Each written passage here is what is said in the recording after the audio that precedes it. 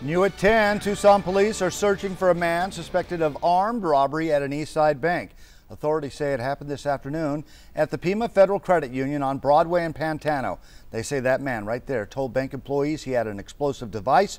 If you have any information on this man, you're asked to call 88 Crime.